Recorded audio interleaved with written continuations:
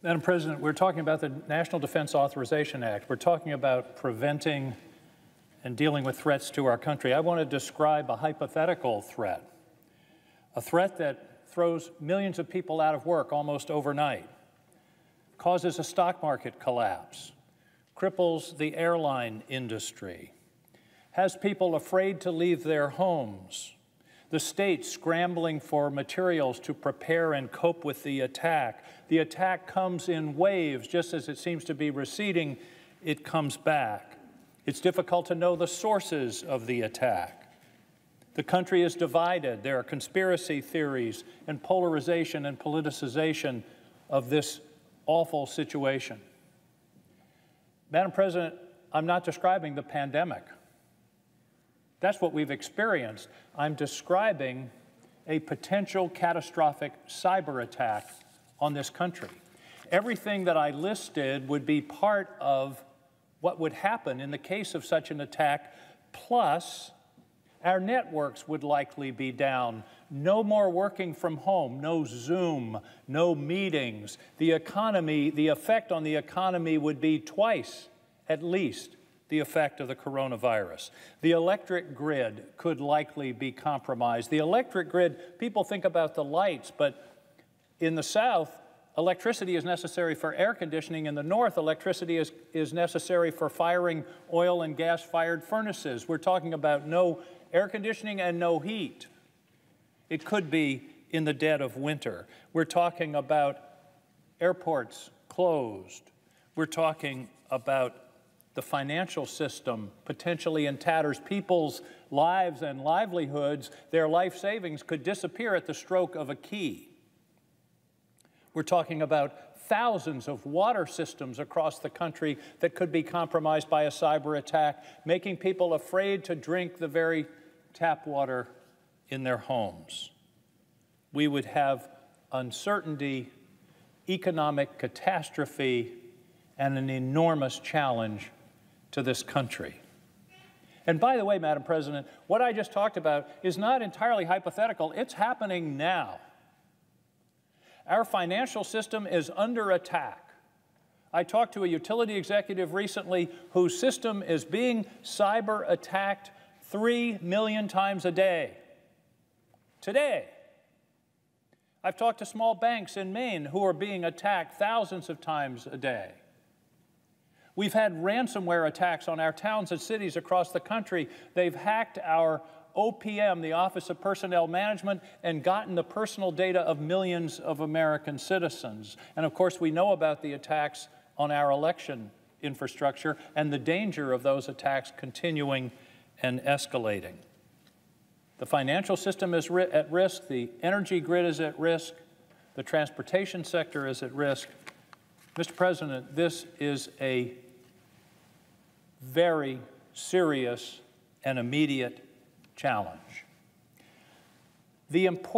One of the important lessons from the pandemic, I think one of the overall lessons from the pandemic, is the unthinkable can happen.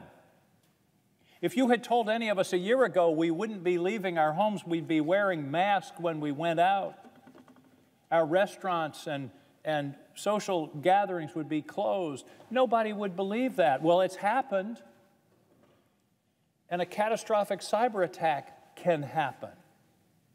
And that's why in the National Defense Act last year, the Congress passed and the President signed the creation of something called the Cyberspace Solarium Commission, a 16-member commission, 4 members of Congress, totally bipartisan, 4 members from the executive and 6 members from the private sector to take an in-depth look at this threat and to try to come up with a national strategy and set of plans to cope with it now before it happens.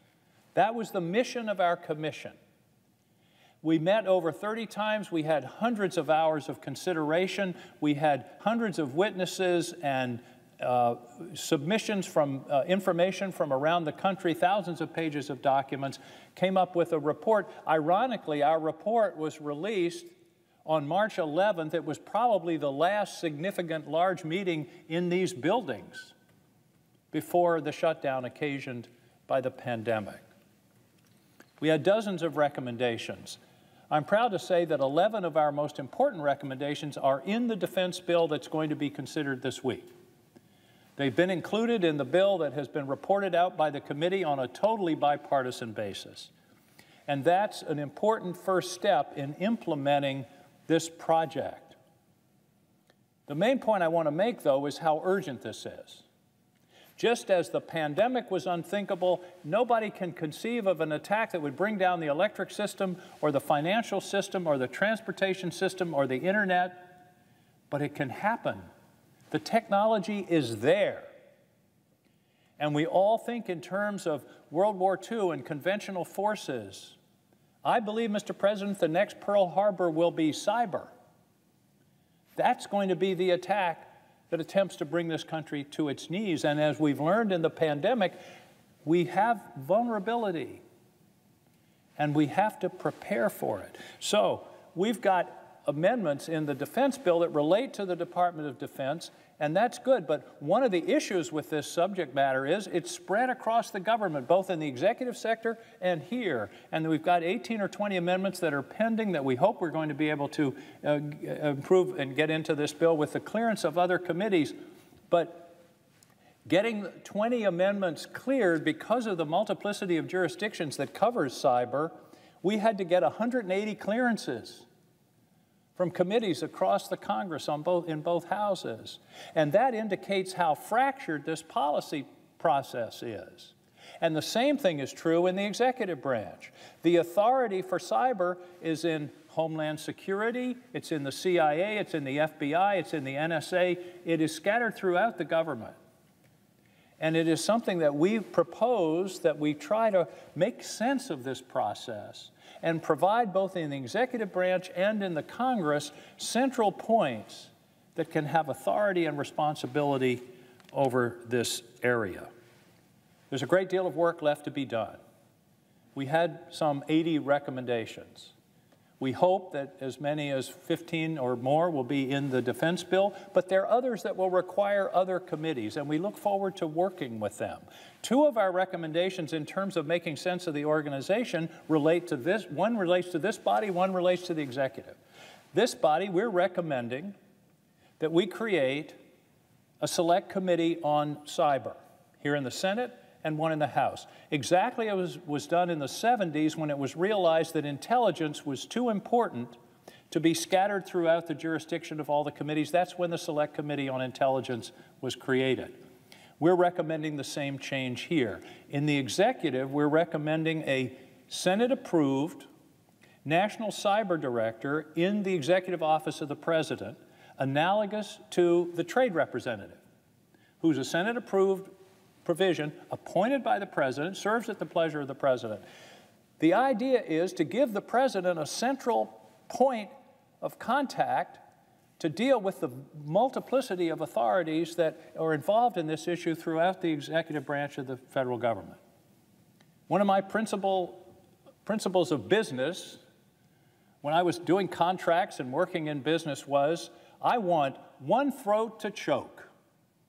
I want one place where I can go to hold someone accountable and to hold them accountable not only for reacting but for planning. And that's what we're proposing to be brought forward, and we hope that we're going to be able to earn the support of the administration. The commission, as I mentioned, had 4 members of Congress, 4 members from the executive branch who made significant contributions, and 6 members from the private sector. We had unanimous recommendations after an enormous amount of work and serious thought by very serious people from across this country. There's plenty of work left to be done. I want to thank the committee chairs and the leads and the staff and all of those who have worked with us to get these recommendations this far. But I also want to leave the Senate and the Congress and the American people with the knowledge that we're not there yet, that we're vulnerable, that this is something that we have to attend to. This is not something that may happen. This is something that's happening now, and it may happen, it will likely happen to a more serious degree in the future.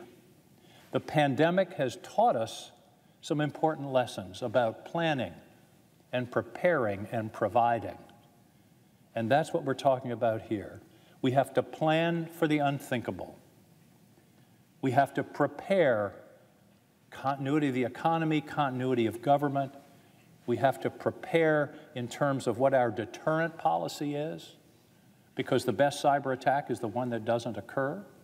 And we also have to provide the structures and the resources to be sure that we're ready to meet and defeat this next challenge. Mr. President, I consider this one of the most serious threats facing this country, and it's easy in the midst of the pandemic and all the other issues that are swirling around an election year and everything else. But it is so clear that this is an overwhelming risk to the future of this country that we have to take it seriously.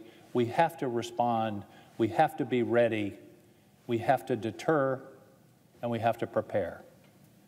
Mr. President, I deeply hope that we will continue the momentum that's begun in this bill and be able to take the next step and the other recommendations and other good ones that may come forward in this process so that we will be prepared.